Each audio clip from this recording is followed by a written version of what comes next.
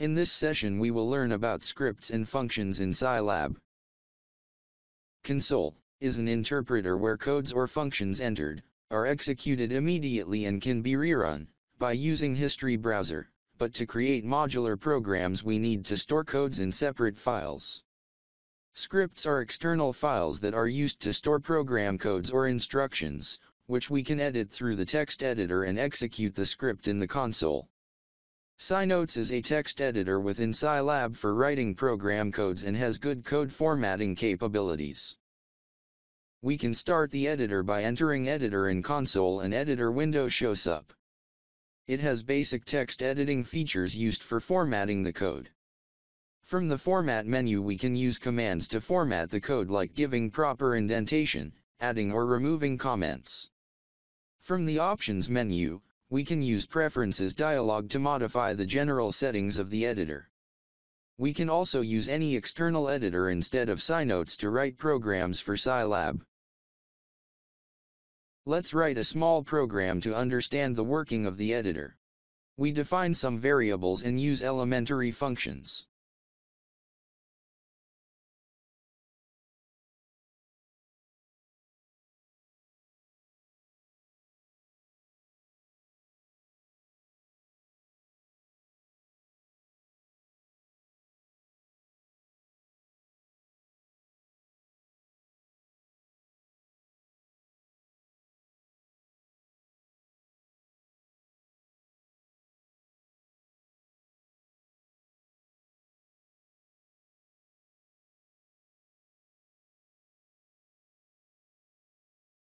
We can save this code for future use.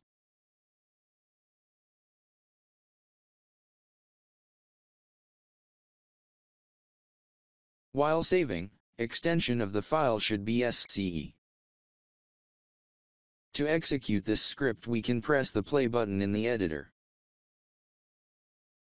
Functions are used to break down code into smaller units and make programs more readable. It can take values as arguments and return values as output.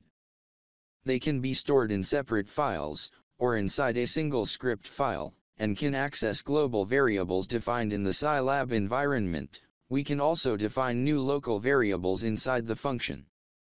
In Scilab, we define a function by using keyword function followed by an output arguments list, then function name, followed by input arguments list. The end function keyword marks the end of the function. To use any external function we need to load the function into Scilab. We do this by calling getD function. The getD function loads all the function files in the specified directory for use in Scilab. In the editor, we define a function named add with two arguments a and b.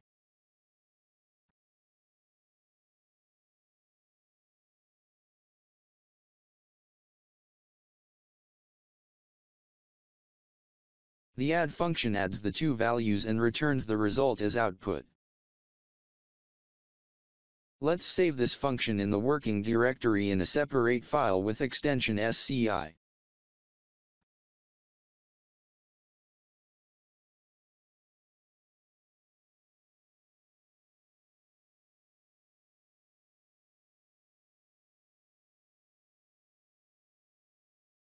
Now we define two variables in the console and call the add function and pass the variables as arguments.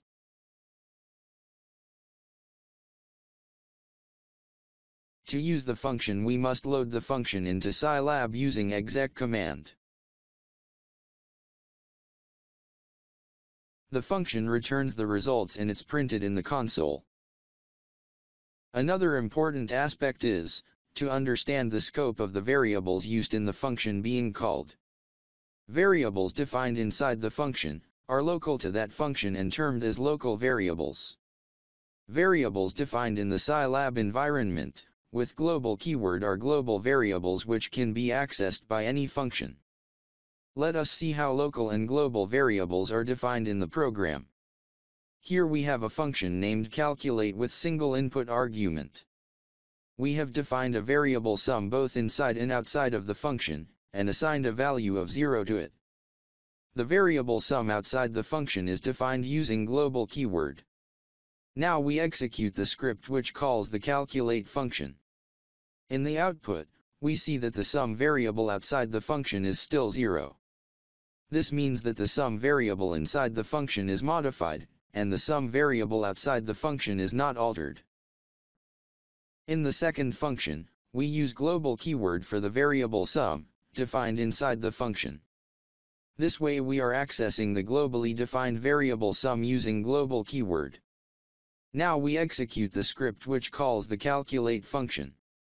In the output we see that the global variable sum is having a value of 10. Variables defined inside functions with global keyword will modify the global variables defined in the Scilab environment. Sometimes we may not know the number of arguments to be passed in advance to a function. In that situation we can pass comma-separated values as arguments to that function. The length of the argument list varies as per the calling program.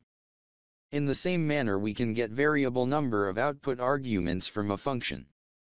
To define a function accepting or returning variable number of arguments, the function signature should have vararg in as input argument and vararg out as output argument.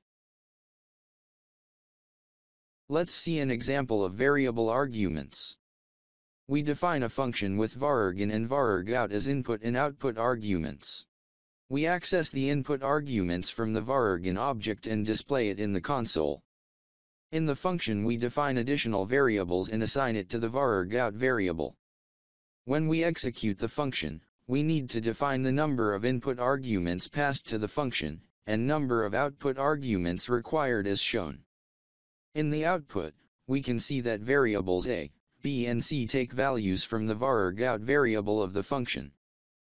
Here we will discuss few advanced functions available in Scilab. Argn function is used to get the number of input or output arguments present in the function call.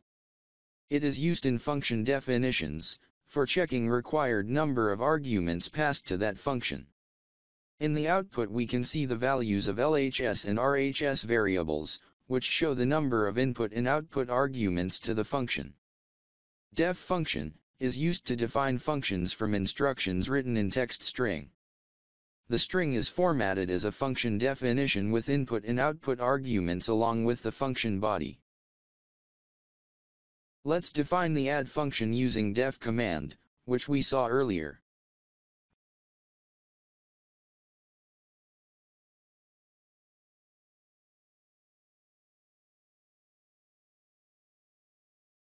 The function definition line is the first argument and the function body is the second argument.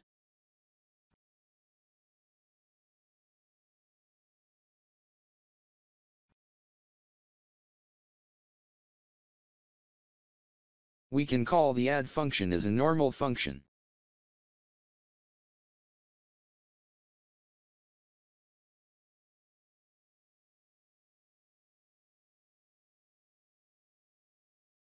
Exec command executes a script file or a function definition file given by the path argument. Exec str command executes instructions written in text strings. Here we define string variables, x equals 5, y equals 10 and res equals x plus y. We put these in a string matrix variable named str.